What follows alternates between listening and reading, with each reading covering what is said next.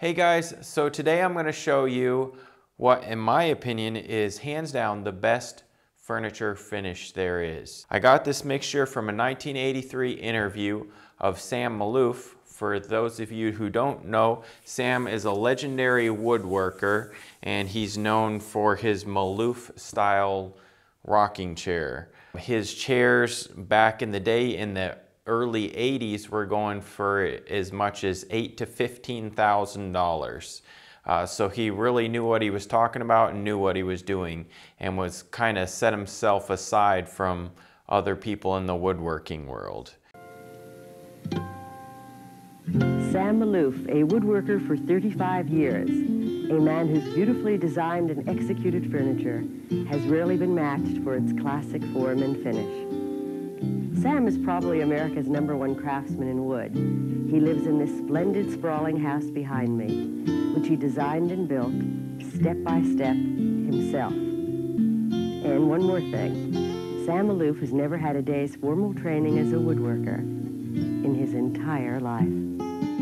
So what you're going to want is some Tung Oil, some boiled linseed oil, and some beeswax. And basically, the way we're going to do this is we're going to mix about half Tung Oil and half boiled linseed oil, and then we're going to add some beeswax to the end. So let's pour this in here.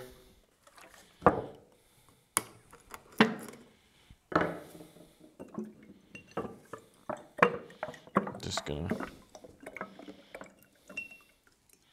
Okay, that's probably good enough. Gonna mix about the same amount of this into there.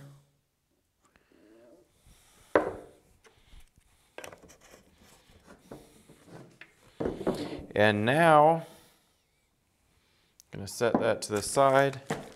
I got a little parchment paper here. And my beeswax, and I'm just gonna grate the beeswax.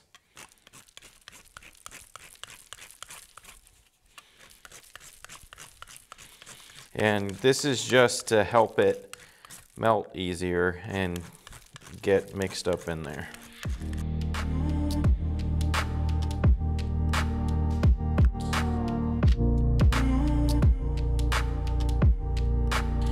All right, I like to get about 1/3 the amount of liquid of beeswax, or the equivalent to about 1/3 the amount of liquid in there. So now I'm just gonna toss this in here.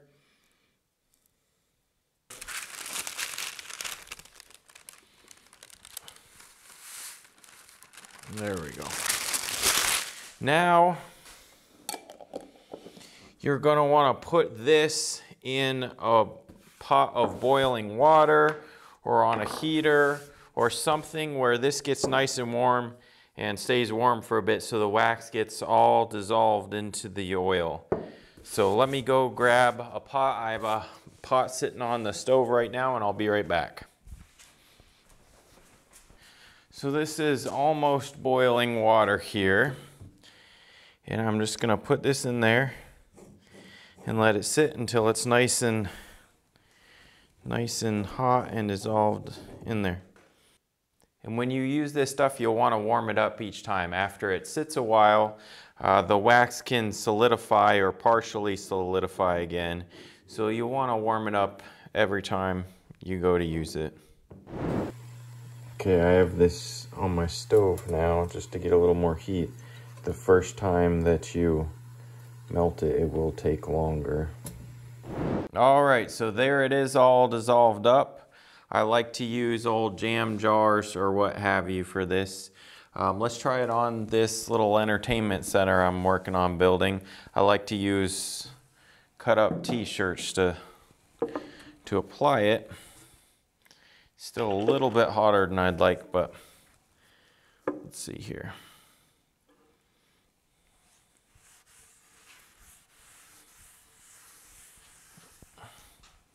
This stuff you're going to want to kind of let dry overnight, but look at that.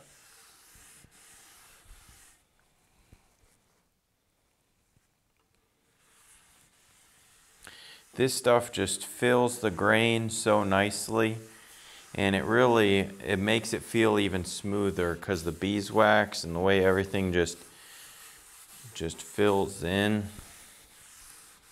It's just a really nice finish.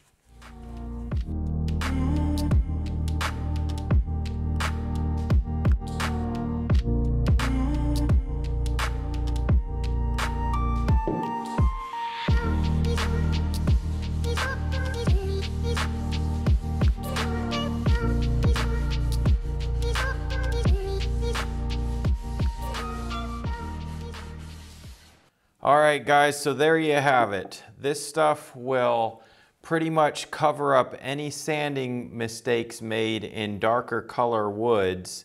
It's a little less forgiving on the white color woods such as basswood, but it's really great for dark colored woods, which is what most people use for making furniture.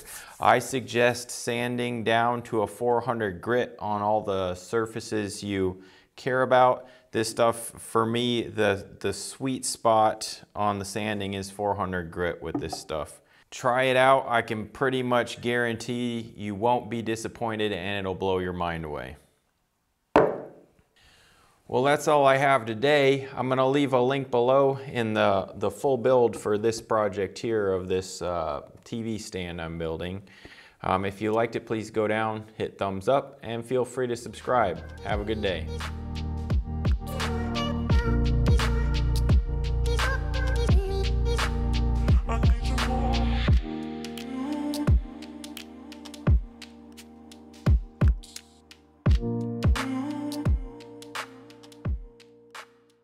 Once it's cooler, this is about the right consistency where it looks like a thing of caramel.